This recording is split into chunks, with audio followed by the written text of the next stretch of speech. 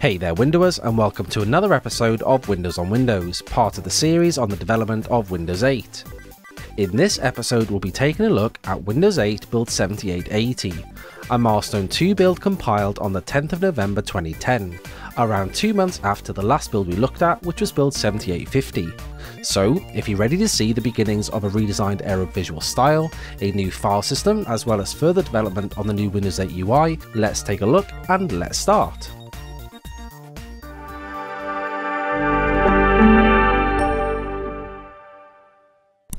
So here we are at the desktop of Windows 8 build 7880, and before we delve into this build, as usual, I want to draw your attention back to the setup procedure that I showed at the beginning of the video, where we now have some Microsoft confidential text, which was introduced in build 7875.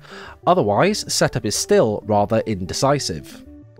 And similarly to build 7850, if you access the setup files for this build and run setup client.exe rather than setup.exe, you get a redesigned upgrade version of setup that's different to Windows 7's and similar to the one that would ship with the final release of Windows 8.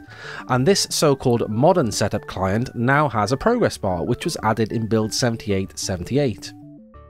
Now, coming back to the desktop, and no immediately obvious changes are present here except for the watermark, which now uses the font Arial rather than Sego UI. Now, this seems to be a bug that occurs in many builds from around this time, and it also affects the font used in window title bars. Speaking about title bars, not a lot has changed visual style wise since build 7850, however a couple of things I've since noticed that I didn't mention in that video is that Windows do now have slightly bigger minimize, maximize and close buttons, seemingly as part of the new touchscreen focused nature of the OS.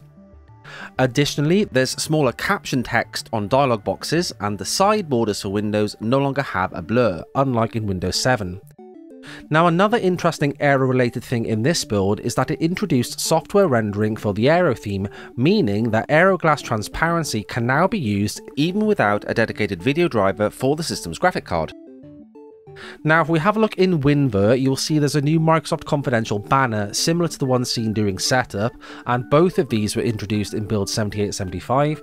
We also have a bump to the kernel version number, moving from Windows 7's 6.1 to 6.2, and again this was introduced in build 7875.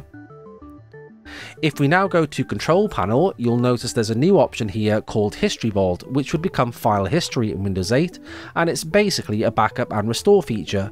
Now, this was introduced in build 7878, and although it would replace the old backup and restore tool from Windows 7 in the final release of Windows 8, these both coexist at this point in time. We also have a new login screen introduced in this build, and I use the word new lightly here as it's basically just the Windows 7 login screen but with the Windows word mark removed. Also in this build we have a very early implementation of a new file system known as the Resilient File System, i.e. ReFS, or here where it's known by its codename Protagon. Now, this was designed to be more resilient, hence the name, against things like data corruption, as well as having some other advantages over NTFS, and actually didn't make it into the final build of Windows 8, but it would eventually show up in Windows 8.1. And that is seemingly all there is in terms of major changes in this build, aside from an updated blue screen of death that I actually forgot to mention in the last video, but it now has anti-alias text and supports a higher number of resolutions, with the Windows Boot Manager now also having these features, which is nice to see. Now, if you did watch the last video in this series on build 7850, you may remember that Microsoft implemented a security feature in Windows 8 development builds known as Red Pill, and its job was to conceal new features in the builds from the public in the event of any of the builds getting leaked. Now, to access the features hidden by Red Pill, you need a tool to reconstruct the necessary files and permissions, and the most famous of these is known as Redlock, and just like in the last video, I've already downloaded Redlock, so I'll just run this now. It'll then restart the machine and we'll be able to take a look at some of these hidden features. So here we are back at the desktop of build 7880, and for our first stop without Red Pill, let's make our way to the start screen. Now, this has progressed slightly since the last time we saw it. For one thing, all the tiles are now colorized, which is really nice, and they use each app's icon color to determine which color is used for the tile. Additionally, they've also gained right-click context menus, though unfortunately none of the options in the menu aside from open actually work. However, both of these changes came in build 7878. Now, you may remember that in build 7850, when you exited the start screen, you were presented with what was seemingly a temporary way to access and or test the new Windows 8 snapping and closing features, and this was known as the so-called Metro Horizon. Now, it's also present in this build, but instead it's accessed by pressing the Windows key when you're on the start screen. And a similar feature that can be seen here with a little bit of manipulation, and which was also in build 7850, is the so-called immersive background, which is basically the ever-present solid background that sits behind the start screen and in the future also behind the new so-called Metro apps. It would make its way into the final build of 8, but it's definitely cuter here because kitty cats.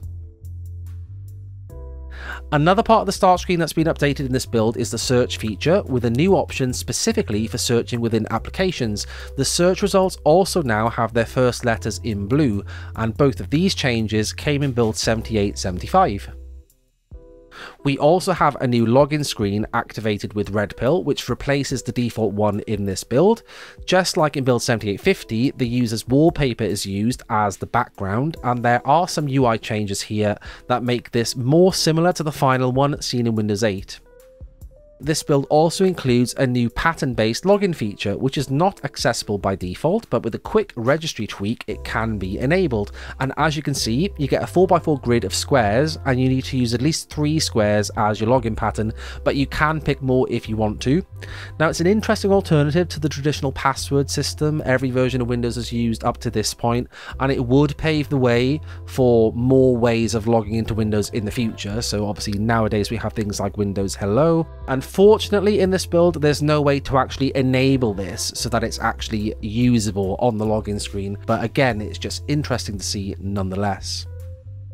And finally, Red Pill also activates a new, albeit crude, full-screen out-of-box experience in this build, which would, with more than a bit of polishing up, make its way into the final release of Windows 8.